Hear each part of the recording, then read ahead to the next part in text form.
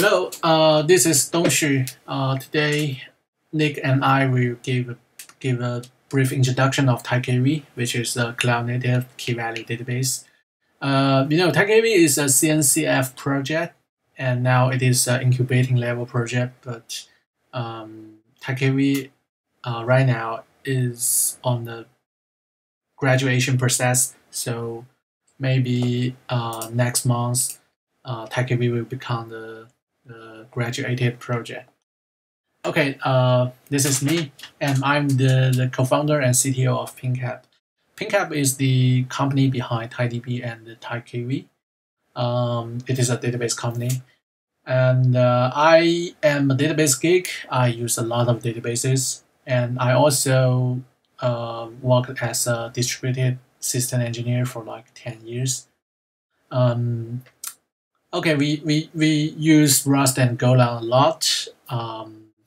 TiKV is built by built in Rust, and the TiDB, which is the SQL layer on top of TiKV, it is using Golang. So this is my Twitter and this is my email. If you have any following questions, just feel free to reach out to me. I'm Nick Cameron. I'll be giving the second part of this talk.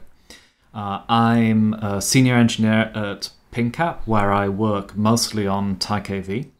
I'm also a member of the Rust core team. You can find me on Twitter, Nick_R_Cameron, or GitHub and many other places on the internet as NRC.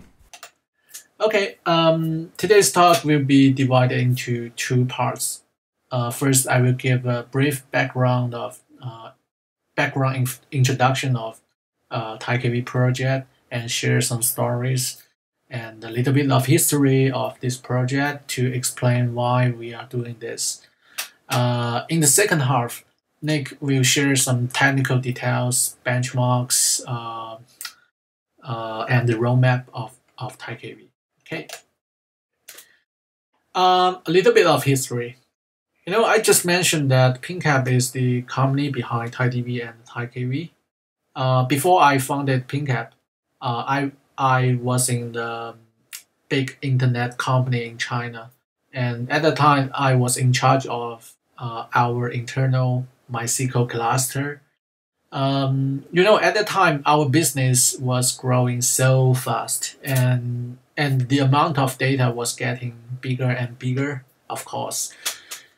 So my job is, to reshard our MySQL all the time to, scale out the cluster. But believe me, it is not funny at all. At the time, I still remember I read the Spanner paper around the beginning of 2015. That paper described an implementation of a distributed transactional database, which is widely used inside Google.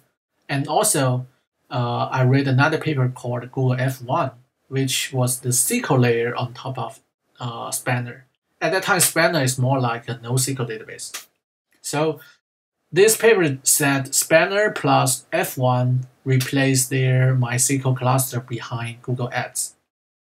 And so we were so excited about that. So we decided, my colleague and I decided to start a startup to do an open source implementation of Spanner plus F1 and with a MySQL protocol, and it should be compatible with MySQL. At that time we don't have such database in open source community. Here is a screenshot of those two important papers that I think, that these two papers describe the beginning of a, so-called cloud database. Okay, this is a very ambitious project for a small startup. At the time, we just have 3 engineers, including us, and so we should be focused on something, right? We choose to start with the SQL layer, which is the F1 part. The reason is that we think that the SQL layer is closer to the application layer, closer to the developers, and it's a better, it better expresses our ideas in the early days. And more importantly, I just mentioned that TiDB speaks MySQL protocol. We decided to speak MySQL protocol. So for the quality purpose, we want to reuse the test cases from MySQL and MySQL community. For example, we can borrow some test cases from WordPress because WordPress is using MySQL as its storage engine. So in the test case of WordPress, it should be some a SQL, some test case related to the MySQL. So we can reuse these test cases to test our SQL layer. And then we, after a few months, we open sourced the first version of TiDB's SQL layer. It is true that many people in the community were really interested in our project, but they soon discovered a very serious problem. We claim ourselves as TiDB is a distributed database, but in 2016, we only have a SQL layer. So that means we don't actually store any data because we don't have a storage engine, right? As you can see, F1 is on the left and we are on the right. Even though F1 is just a SQL layer, but the data is stored inside Google Spanner, right? But at the time, we don't have our own Spanner. So in order to make TiDB more like a database, we decided to use HBase as our storage engine at that time.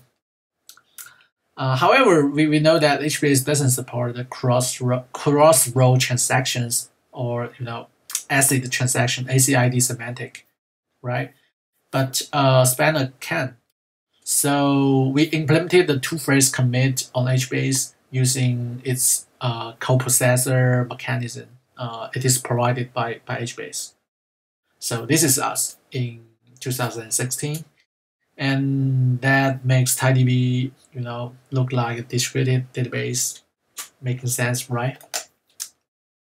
But there's another problem which is very serious, but it's really hard to solve. It is the performance problem. Even for a single write request, it has to go from the MySQL client to TiDB's SQL layer, SQL parser, SQL optimizer, and goes through the HBase coprocessor to run the two-phrase commit protocol, and the requests go to the HBase part to the region master, and then the data is written to the HDFS data node, and the performance is really bad. And to be honest, maintaining the Hadoop stack is really painful. I think it is even more painful than maintaining the MySQL cluster. So by the end of 2016, we decided to build our own Spanner. We want to build our own distributed key value layer for TiDB.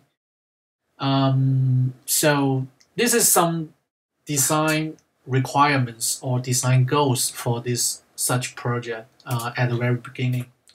First, this key value database, key value layer should scale out, should have the scalability, right? It should be scaled out like other NoSQL systems like HBase, like Sanja. Second, the performance is performance matters. Yeah, I will not explain more about this. It's very straightforward, right?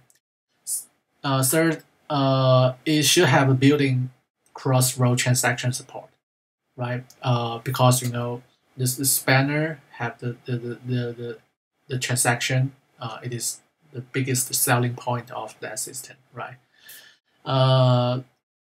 And next, it is 2016. we have some modern data replication protocols like Raft, like Paxos, like multi-Paxos. So we decide to use some modern data replication protocol like just like Raft. Okay, and the last but not the least, we want this system have less dependencies compared to the HBase or the Hadoop stack. So, and then it is a little bit related to the performance, performance perspective, and we found that such a system, if we have this, we have built such a system. This system has the potential to be the building block for other distributed systems. So imagine that you are making another distributed file system. For example, if you want to build a new HDFS, you may need a metadata store, right? Just like HDFS name node.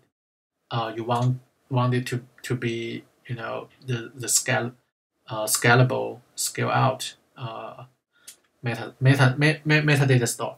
But you may be concerned that the metadata store is becoming the bottleneck. So if there is a scalable and lightweight distributed key value store which also support the transaction, that will be greatly reduce the complexity of building your the new HDFS, right? Building such systems. So where TiKV comes in, I think this is the purpose why we build this.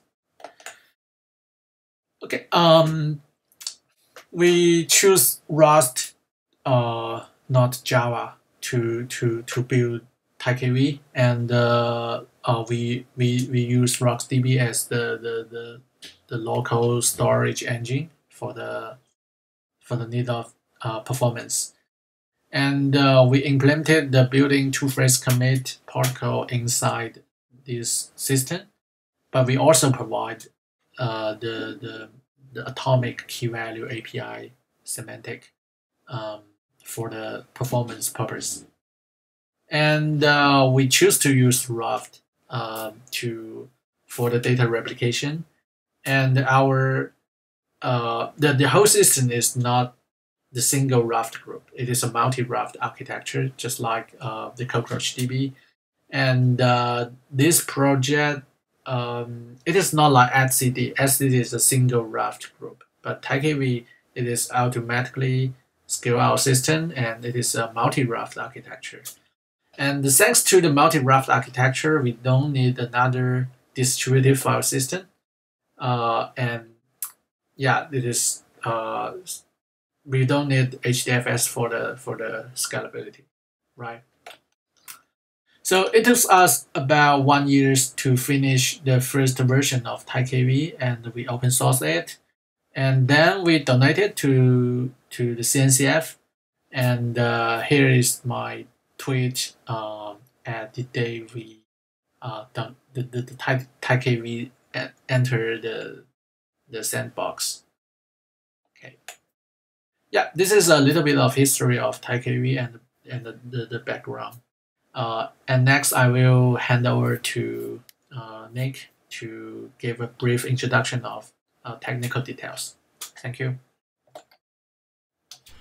Great, thanks, Ed. So I'm going to start by talking about the high-level design of TiKV. TiKV is a distributed transactional key-value store. I'm going to spend the next few slides digging into the distributed and the transactional part of that. Key-value store means that it just stores keys and values. It's not a relational database. It doesn't offer an SQL type interface. You could call it a NoSQL database, but typically NoSQL databases don't offer transactions and the consistency properties that TiKV does. So a TiKV cluster looks like this. The TiKV nodes are in the bottom right. You can have as many of them as you like. 3 is the usual minimum. To the left, we have the TiKV client. In this case, we're using TiDB, which is an SQL layer which can sit on top of TiKV. And on the top right, we have placement driver nodes. And these have 2 jobs. One is to supply monotonic and unique timestamps to the clients for use in transactions. And the other is to manage the TiKV nodes. Data in TiKV is sharded into contiguous ranges, which we call regions. These regions are replicated across multiple nodes, and PD can manage these regions, so regions can be merged or split or moved so that traffic to each node can be kept roughly similar. If a node goes down, TiKV can recover by regenerating the lost data from the other replicas in each region and putting that data onto other nodes. So I've described so far what a TiKV cluster looks like. Next, let's have a look at what TiKV internal implementation looks like. So it has a very strongly layered architecture. At the bottom of the stack, we have a low-level local key value store for which we use RocksDB. And this is the way that we persist data to disk. On top of that, we have the Raft layer, where we have an implementation of the Raft consensus protocol. And this layer presents an abstraction over the 3 replicas of any piece of data, so that it looks like we're just dealing with a single node from above this layer. Now, the top of the stack, we've got our transaction implementation, which is a multi-version concurrency control system. And on top of that, the transactions API, which is how the server and the client communicate.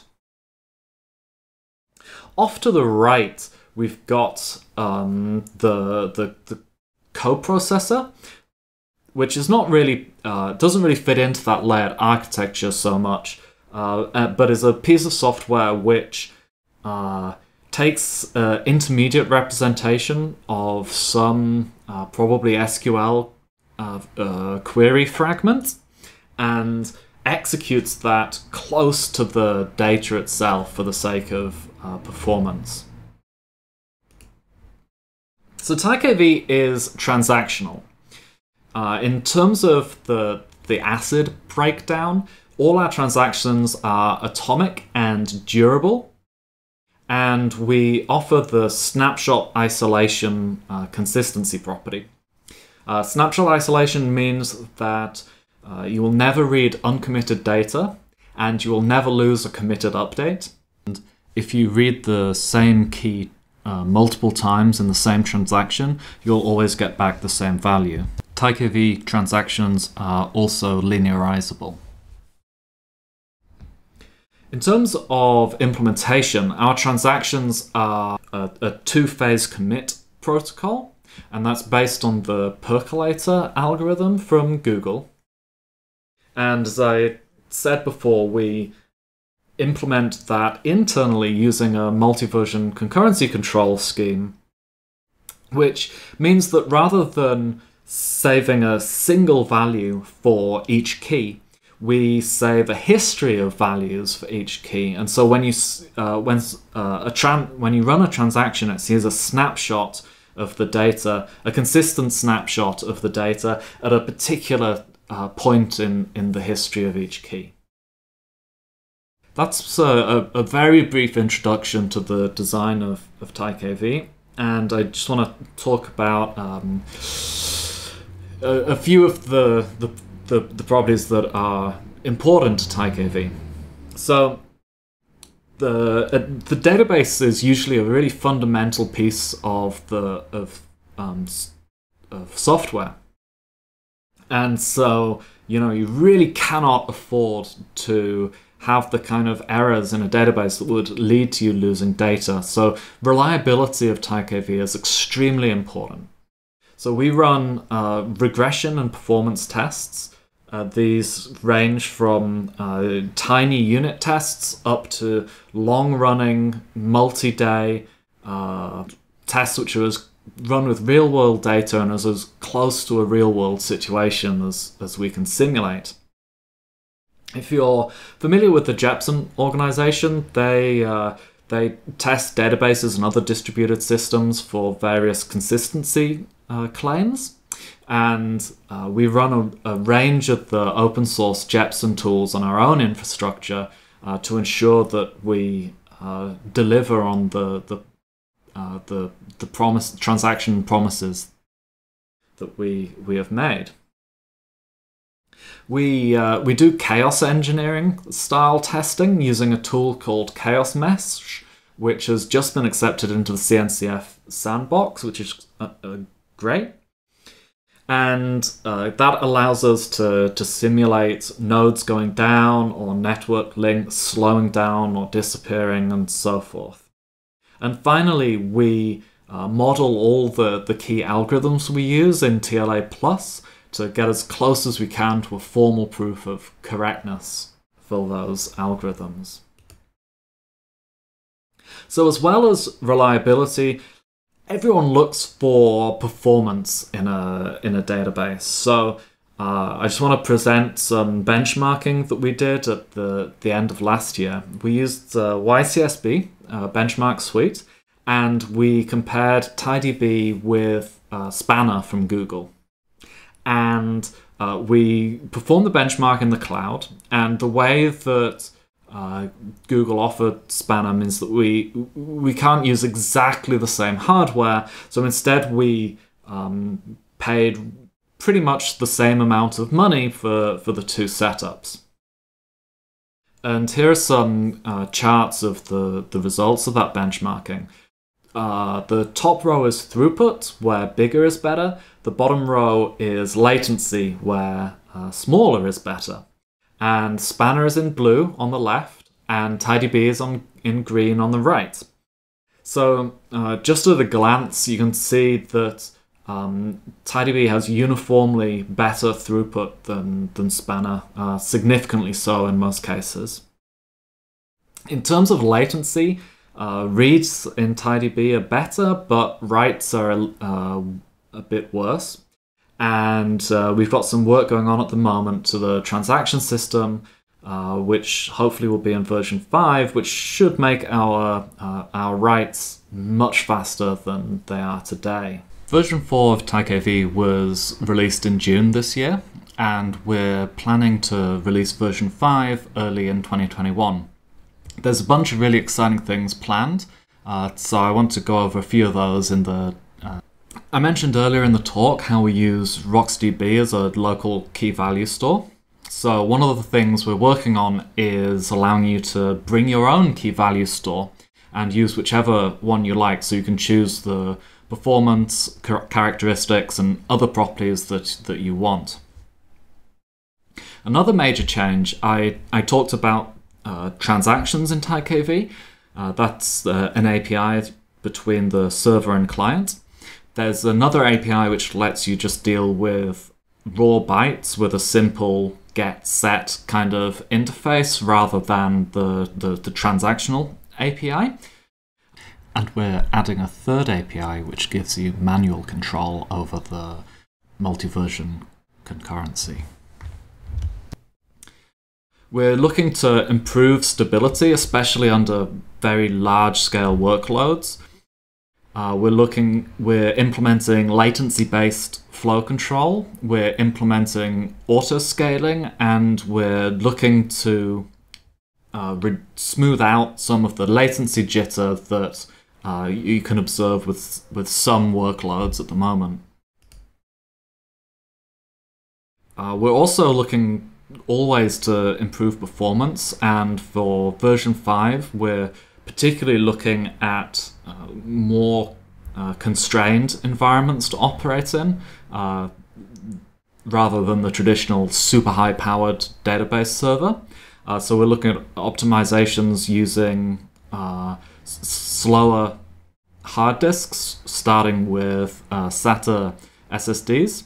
We're looking at operating using less memory, and we're also implementing joint consensus in Raft, which should improve performance, especially for geo-replicated clusters. In this final section, I want to talk about TiKV's community, because TiKV is an open source project and it just wouldn't be where it is today without its community. Our core repository has over 100 contributors, and that community is active and growing, using TiKV, filing bug reports, and writing code. As part of that work to grow the community, we've recently formed some special interest groups around the key components that I talked about earlier.